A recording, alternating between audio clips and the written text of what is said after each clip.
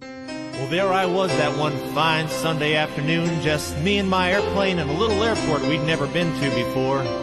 We were on short final and nothing was looking right. I was seeing red over red and white over white. I couldn't seem to remember how that saying went anyway, but I was staring straight down at the runway, and all I could think of was I was setting myself up to ungraciously dismantle this perfectly good little airplane, and then off in the distance I heard a voice. I think it was that of my flight instructor saying, "You can always go around.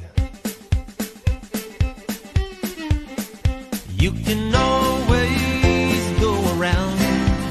If it don't look right coming down, don't wait until you're sideways, maybe sliding on the ground. You can always go around." I know back when I learned to fly, my instructor was yelling in my ear, "Power in, carpet cold, climb out and pitch, flaps to go, take it round the patch, one more time again." But I know now, he was showing me that just because the nose is pointing down, if it doesn't look right, give it one more try. You can always go around.